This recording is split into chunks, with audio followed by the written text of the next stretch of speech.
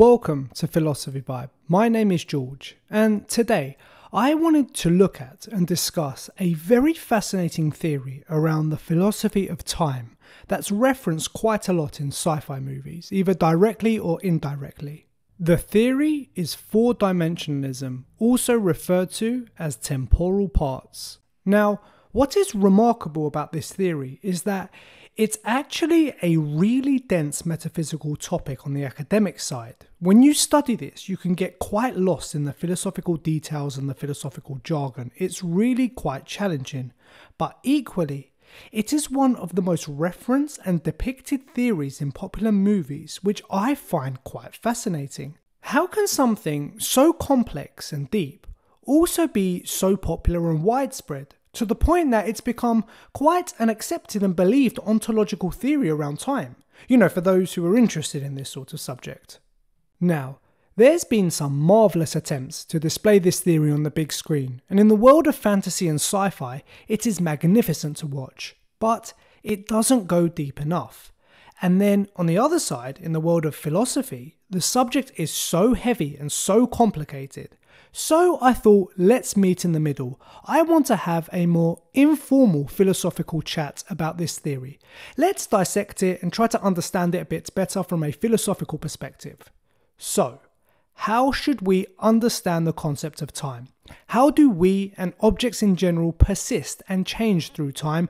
And what does this mean for our identity? If you're a sci-fi geek and interested in the philosophy of time, let's dive into some metaphysics and take a look at four-dimensionalism. But before we get into it, I did want to say, if you're watching this video, then you clearly have an appetite for knowledge, you value education, and you want to broaden your horizons. Philosophy Vibe really celebrates this. I mean, this is what this channel is all about. As such, it gives me great pleasure to say that today's video is sponsored by Brilliant.org. Brilliant is an educational platform. It teaches various subjects through a hands-on learning experience with thousands of interactive lessons. It offers courses in maths, data analysis, programming, and AI. The most wonderful part of Brilliant is that by using it regularly, you really build your critical thinking skills through problem solving, not memorizing. So while you're building real knowledge on specific topics, you'll also be becoming a better thinker. I've used Brilliant.org for the logic courses. Being a philosopher, logic is always an interesting topic for me. Perhaps your interest is in maths, programming, or data, AI. Brilliant's full range of courses lets you turn your curiosity into comprehension. Whether you want to build and use formulas to solve real problems in business and everyday life, or peek under the hood of large language models like ChatGPT to understand the concepts powering today's technology, Brilliant has you covered. To try everything Brilliant has to offer for free for a full 30 days, visit brilliant.org/philosophyvibe or scan the QR code on the screen, or you can click the link in the description. You'll also get 20% off an annual premium subscription. And with that, let's get back to the video. So, to understand fourth dimensionalism, let's just understand the first, second, and third dimension.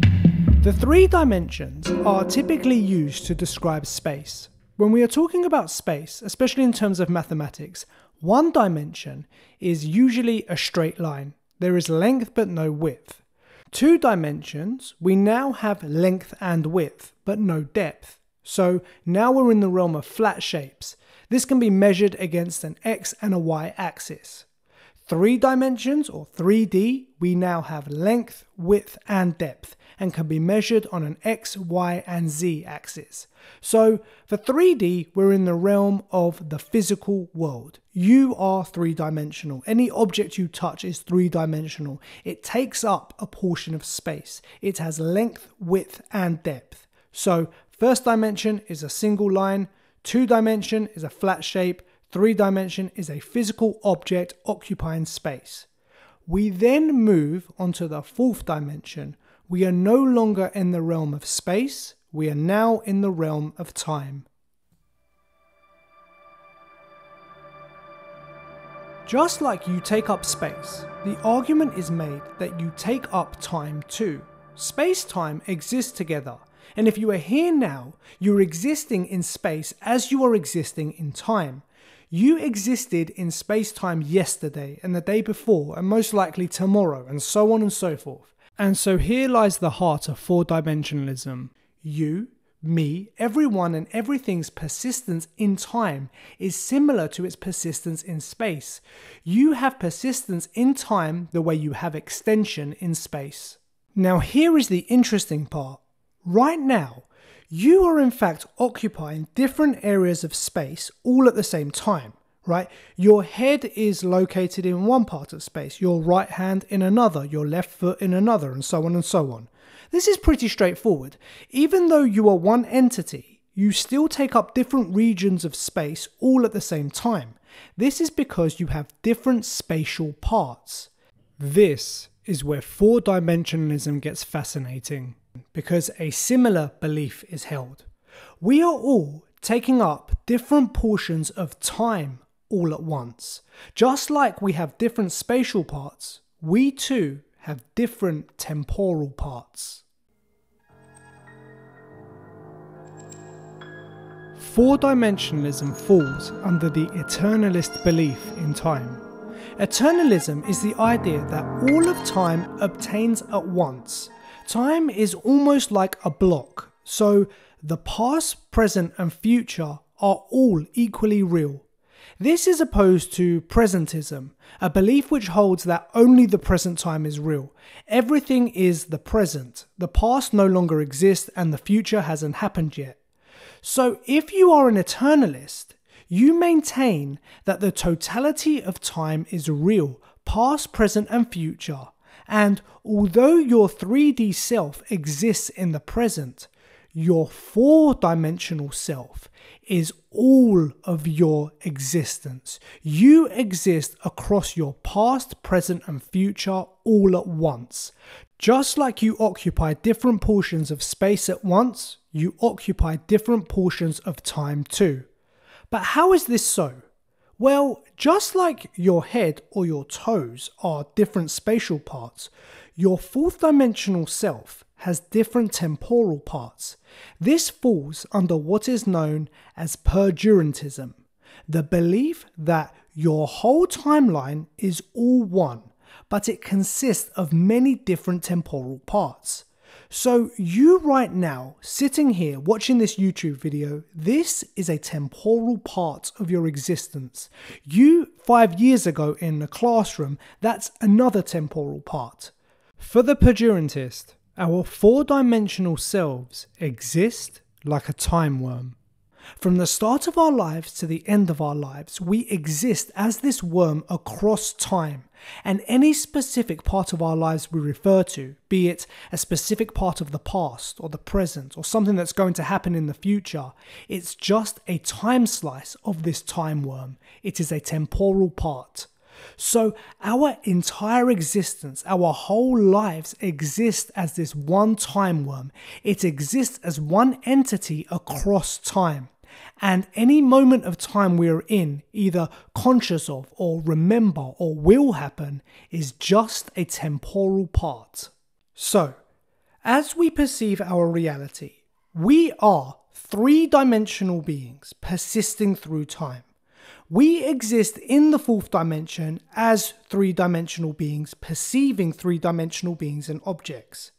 If we elevated up the dimensions and could perceive the fourth dimension rather than exist in it, it's hard to say exactly what it would look like, but we would not exist in a part of time. Rather, we would exist across time. We would be our past, present and future at once. We would be our total existence, our full selves. Now, imagine your shadow is your two-dimensional self, right? And you are your three-dimensional self. Your time worm is your four-dimensional self. Just as your shadow is dependent on your 3D movements, so to speak, it sort of follows the 3D self. You are like the shadow of your 4D self. You follow your time worm and persist through its temporal parts. This is a really out there theory, but not only is it so fascinating, there is a lot of reason and logic behind it too. Firstly, if you study metaphysics, a lot of theories touch upon this greater reality.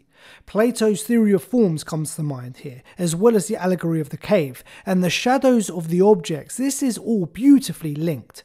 Could our four-dimensional time-worm selves be the form of us in the world of forms? On an ontological level, four-dimensionalism helps solve all the metaphysical challenges around identity. When someone says I, what exactly are they referring to, given that we as people are constantly changing? Compare your 15-year-old self to your 15-week-old self, or your 80-year-old self to your 40-year-old self. Vastly different beings here, yet they are all still you. So what is this you? What is the identity that makes you at 15 weeks old the same you at 80 years old? Four-dimensionalism solves this problem, as all the different yous are just temporal parts of the greater fourth-dimensional you. You at 15 weeks is a time slice of your temporal worm. So was the you at 15 years old and 30 years old and 80 years old, etc., etc. You are really this big time worm, and every part of you, when you were 2 feet tall or 6 feet tall, when you had long hair, when you had short hair, when you were young and fit or old and wrinkly, these are different time slices of the fourth dimensional you. The change doesn't matter, as you are the total one entity, the four-dimensional time worm. This identity solving also applies to inanimate objects too, as these objects change over time. The same problems can be marshalled. Look at the ship of Theseus, for example. If you are unfamiliar with this problem, then check out our video on the subject. But in short, a museum takes ownership of a historic famous ship of Theseus. Over the years, parts of the ship decay and are replaced. After hundreds and hundreds of years, not one original part of the ship still remains. Yet, this is still seen as and referred to as the ship of Theseus. Is it right to hold on to this identity? If not, when did its identity change? When did it cease to be the ship of Theseus? This problem has had metaphysicians arguing for years, but four-dimensionalism offers a great solution. It is still the ship of Theseus. It is always the ship of Theseus, just different at different temporal parts, but its change is all part of its four-dimensional time worm. Or consider the apple in the fruit bowl. Today it is a lovely red apple. In many weeks' time, this is a rotten apple. Now, without temporal parts, one would have to say the same apple can be ripe and rotten, a complete contradiction. But enter four-dimensionalism, and we can say the same apple was ripe during this temporal part and rotten during that temporal part. It is still the same apple with different temporal parts. This makes complete sense. Of course, a less desirable side effect of four-dimensionalism is effectively the elimination of free will. If the future, as we understand it, already exists as part of your time worm entity, then you have no effect on it. It already exists. It exists with the past and the present. So you effectively have no free will, no control. Yes, this is implied, but it's only from your third dimensional perspective. If there is a fourth dimensional you, a greater you, so to speak, then what free will and free choice looks like in that dimension is completely different and so out of the scope of understanding for our three-dimensional selves. Imagine your two-dimensional shadow pondering its existence, saying, if I'm just a shadow, I can only follow where my three-dimensional self goes. I have no free will. Sure, but this does not limit the free will of the three-dimensional self. Now, of course, your two-dimensional shadow cannot ponder free will, and whilst you can, your understanding would be so minute and limited compared to what your four-dimensional self understands. So, whilst it may seem that four-dimensionalism poses challenges for free will, I think if you really dive into the metaphysical worlds, it isn't that relevant. Personally, I like the idea of four-dimensionalism because It holds on to the idea of a greater plane, a greater existence that we persist through. Whether it's called the fourth dimension or the afterlife or heaven, there still exists something greater, a greater reality that we are part of. If you clicked on this video and you've watched it this far, then you, my friend, are really interested in big ideas. You're a philosophy enthusiast with an appetite for metaphysics. Then you need to check out the Philosophy Vibe Metaphysics Anthology. For those of you unfamiliar with this channel, I have spent years discussing and debating philosophy with my friend John. We have compiled the scripts of our metaphysics video into the Metaphysics Paperback Anthology, and it's available on Amazon. So if you want to learn about the philosophy of perception, the philosophy of mind, free will, determinism and more, then grab yourselves a copy of this book. A lot of fascinating, deep and wild theories, all broken down into easily digestible dialogue debates. You will really enjoy this book, and of course, you will really be helping out this channel. The links are below. So that's it for now. As I said, this was a brief overview, but I hope I helped you understand four-dimensionalism. And what are your thoughts? Who out there supports this theory? And if not, what do you see as the flaws of four-dimensionalism? And do you perhaps have a stronger philosophy on time? Let me know in the comments below. Don't forget to like and share. And for more philosophical content, please subscribe to the channel. Take care, and I'll see you all soon.